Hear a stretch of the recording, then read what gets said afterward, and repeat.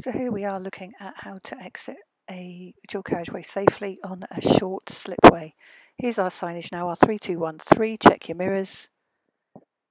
2, signal on,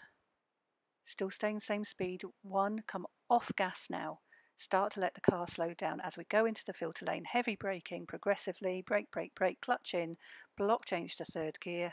steer around the corner, off clutch, straighten up,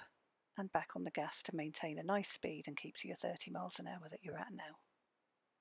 And that's how you do it.